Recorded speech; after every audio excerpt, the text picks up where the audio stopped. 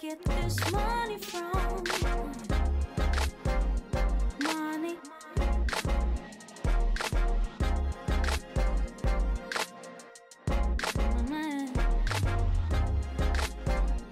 Money.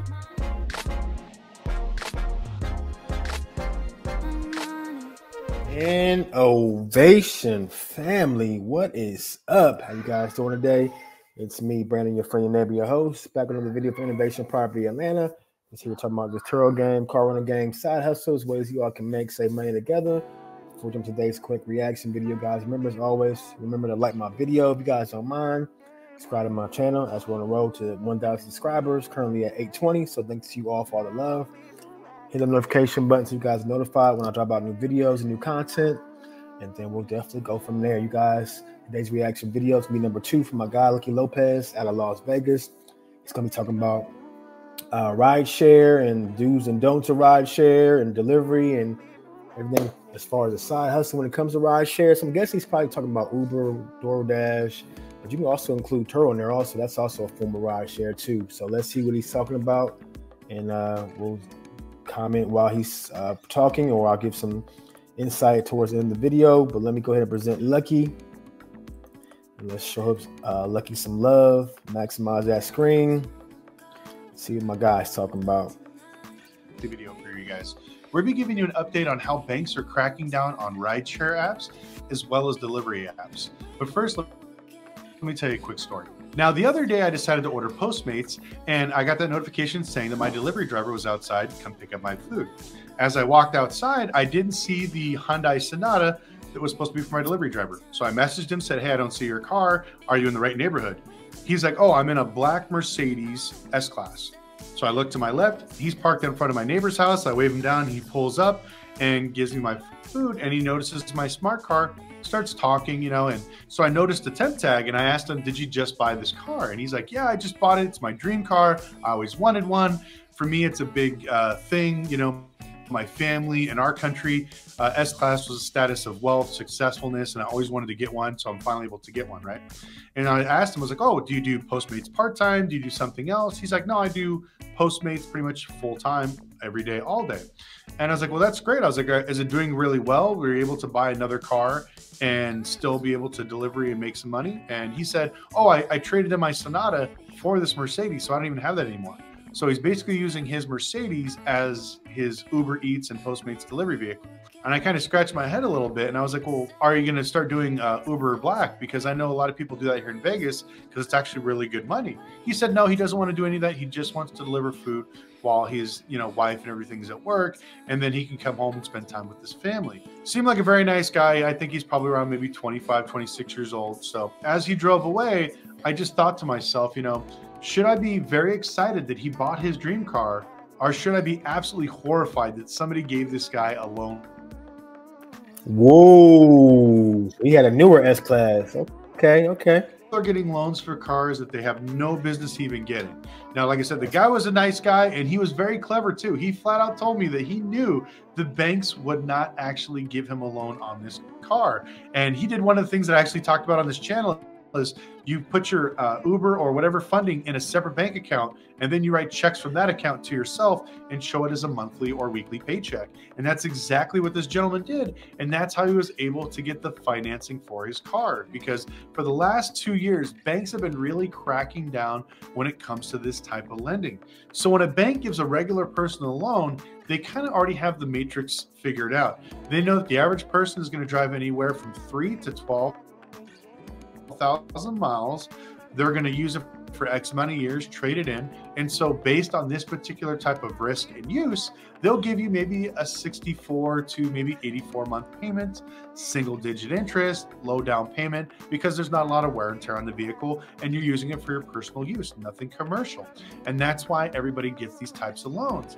But now banks are realizing, after losing millions of dollars every single quarter, because they noticed that when they get a repo and the car had maybe 10,000 miles when they bought it, and they pick it up a year and a half later, now it's got 100,000 miles, they know they're using this for either delivery or rideshare, some sort of commercial use. Now, for the last 6 years, they've been kind of letting it slide, not really worrying because it wasn't that big of a deal. But during the pandemic, a lot of people, when they lost their jobs, their jobs closed down, turned to Uber, Postmates, and other delivery apps to make some extra money. And this is where it basically exploded. Now you see millions of people all across the United States jumping into either ride shares or delivery and putting lots of miles on their car. Now, why is this so significant now? Well, every time a car breaks down, falls apart, they got too many miles, a lot of these people owe all this money to it, they just walk away. So when the bank repos it, takes it back to the auction and sees that this car maybe has a $30,000 loan, but with 150,000 miles, now it's worth maybe $8,000, they take a massive loss when it comes to the loan. So now the banks are pretty much fed up with it. So about a year and a half ago, they started putting in their underwriting, if you're using this car for any type of commercial use, we have the rights to repo the car. Now, a lot of leasing companies took advantage of this because there's different laws in different states that allow them to snatch up their cars. One of my favorite companies, Luxury Lease Partners, flat out tell people, if you use our cars for Turo, ride shares, even picking up groceries that you're not supposed to, they will snatch up your car. Now, when I put out the video about a year ago, it hit a lot of buzz. It was all over the news. It popped up on a lot of different Reddit forums. If you're an Uber driver or you're doing Lyft or Turo or something like that, they were all talking about it, and they said that there's no way it's not legal. I'm here to tell you that it's 100% legal, and they're able to push this through. So for the last year and a half, banks have been literally pushing in their underwriting. If they use it for commercial use, we have the right to repo it. Now, everybody thinks that, oh, well, what is if I use my car for, like, I'm a construction worker and I put my tools in it and you're going to work? That's work. That's not really what it's intended for. It's for the people that are using it for Turo, hire car, delivery, or rideshare. That's really their biggest worry because that's where they see the major flaws. And then on top of that, what's happening also are people don't have the correct insurance. So people are driving around these Turo cars and they crash them and they have to fight with Turo to get paid. The bank doesn't get paid, it has to fight with Turo to get it. They don't like that. Also, when it comes to Uber, some states, if you don't have correct commercial insurance and a license, your insurance company will not cover your car. So if you crash it, now the insurance company is, the other person's suing you, the bank is suing you because now they can't get paid, and it's just bad all the way around. And the banks have basically had enough. They don't want to lose any more money because even with regular people, they're defaulting, they're late, delinquencies and deficiencies are at all-time high. Banks have nothing left to do but to try to figure out how do they protect their collateral. So how does this affect everybody that's doing ride shares today? Now, I told people you should probably talk to your bank and see. A lot of people don't want to because they think if they tell, they'll be told you're not supposed to do it, and now they'll be looking for it, or refinance with another bank and get a commercial loan. Now, the big differences between a loan for a regular person and a commercial loan are a few things. One, a commercial loan is designed for you to outrun deficiencies or outrun depreciation. It's going to be a much shorter term with a bigger down payment, higher interest. That's just the way it is. Commercial banks know that you're going to be using this to make money and put a lot of miles on it. So they want to offset that risk and offset that default or depreciation by giving you, once again, shorter term, bigger payments, higher interest. So if you're paying it down every 2 years and you can trade it in, you'll never be upside down. You won't fail. Your business can keep running. That's the way we run our rental car businesses, because a lot of the people that are dying now, remember all these Turo gurus all online? I remember when I first started, there was probably about 30, 40 channels that were just like mine that only did Turo. Now they're all trying to do the exact same we're doing, is talking about the car market. But they were all like, oh, I'm making millions of dollars off of Turo, and you could be a Turo millionaire too. Where are all those clowns? They're gone because they went bankrupt. They did exactly what I said. They got an 84-month loan at single-digit interest rate, and they paid the very minimum. They didn't pay for depreciation, maintenance, or pay down, none of that. They paid the very minimum, and they robbed a piggy bank for the last 2 years. And what happened? Now the cars are beat up, too many miles. They can't rent them for the same amount of money they used to. So now they're stuck with all these cars they can't get. So what happens? They file bankruptcy, they lose all these cars. And this is where the rental car automation clowns came out of. They realized that if they buy cars and use them for, rentals or whatever else, they can't make any real money themselves, because in 2 years they burn out and they lose everything. So now they tell you to buy a car and they rent it for you, get 50% of the profit with none of the liability that you have with buying these cars. That's why I tell people commercial loans and regular loans are two completely separate animals. But the commercial loan, if you do it correctly, will help set you up for success, but it'll also let you know that if your business model is incorrect. Because I used to love telling rental car companies that, you know, you need to have this, this, and this, you know, to be legit. And they're like, well, we'll never survive. We're not making enough money. I'm like, then that means you're not charging enough money or you're not running your business correctly. And that's the problem we keep falling into. So if you're still looking at doing maybe Uber Eats or Turo or Postmates or whatever type of delivery or rideshare app you want to do, you need to sit down and talk to an actual banker. Don't go out and try to escape behind it or go underneath it, because I'm telling you, banks are going to start snatching up cars very, very quickly. They've already kind of ramped up because of the actual auto loan crisis and how they're going after all these repos.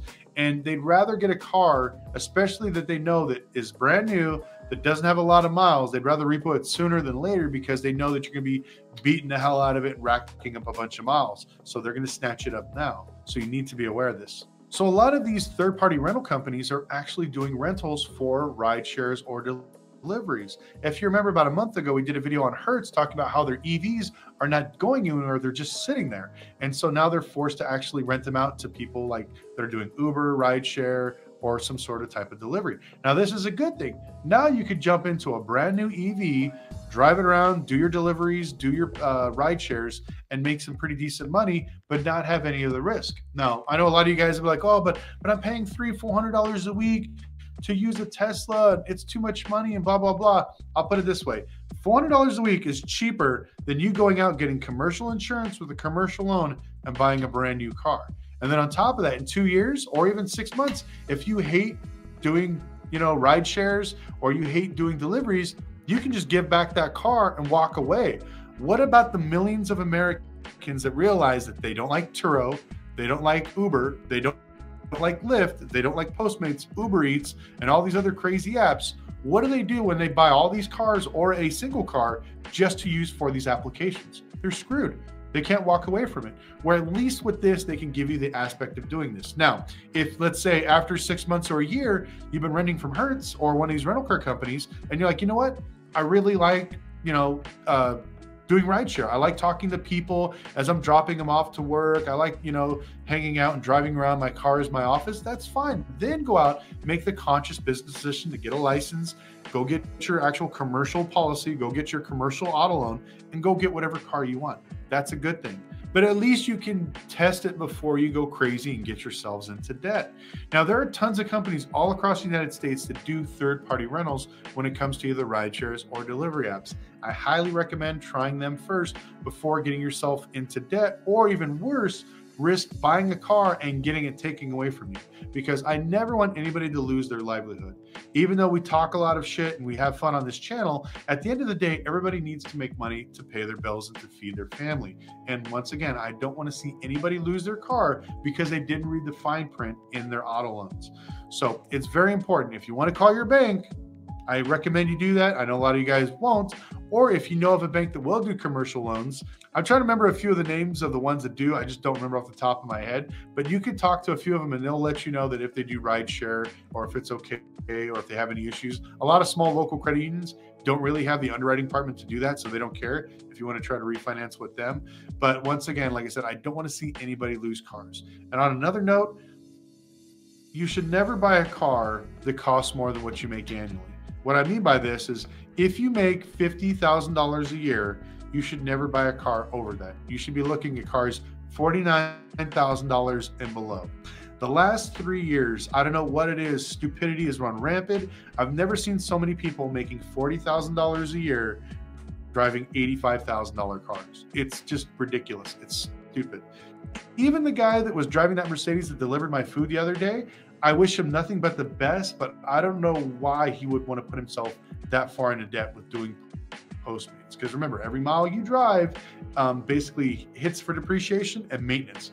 That thing's going to be a nightmare in like 12 months if he's really doing a lot of deliveries to make sure he makes enough money to pay his insurance and his car payment. But anyways, I would love to know your guys' opinions in the comment section below. Are you currently doing ride shares? What are your opinions of it? Do you have any problems? Are banks already calling you? Is your insurance gone up? If you're doing deliveries, Postmates, Amazon deliveries, what kind of things have you guys seen in your market? Also, if you have any friends that make $40,000 a year that bought an $85,000 car, make sure you tag them in the comment section below as well, just to have some fun with them. I'd love to hear some of the stories. And once again, I'd love to thank you guys so much for watching. We'll see you next time. All right, y'all. That is my dog, Lucky Lopez, out of Las Vegas. Let me pause it. So my commentary or feedback is he is correct. We are in times now where money is flowing. When people just want to overspend on cars. That's a prime example. I would never buy an S-Class to do Uber Eats or DoorDash or any type of ride share besides rental car business. But hey, each his own. So thanks again to Lucky Lopez for his input. Always, good reviewing his videos, getting his input. So you guys have a good rest of your evening. Take it easy.